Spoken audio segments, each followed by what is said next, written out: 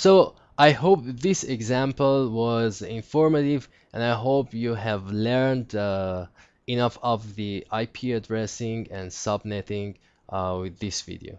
So by solving this problem and by calculating everything in this exercise, we come to the end of our topic today.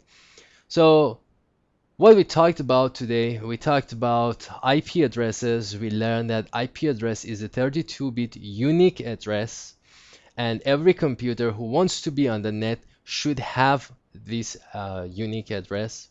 We learned that what is a network address. We learned that what is a subnet mask, and we learned how to find out the network address of a network. And we learned how to do subnetting, how to find out the network address of a smaller network, how to make a smaller network out of a big network. We didn't go through subnetting in detail.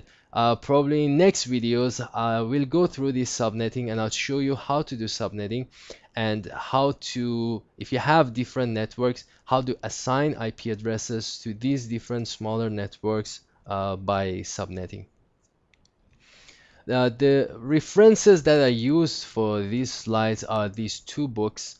The first one is TCP/IP Protocol Suite, from Behruz Furuzan, McGraw-Hill, and the second one is ICND1 from Cisco. These are two good books that you can refer to if you want to learn IP addressing and subnetting and you want to get more information on this topic. I hope this video was helpful to you, and I would like to thank you for watching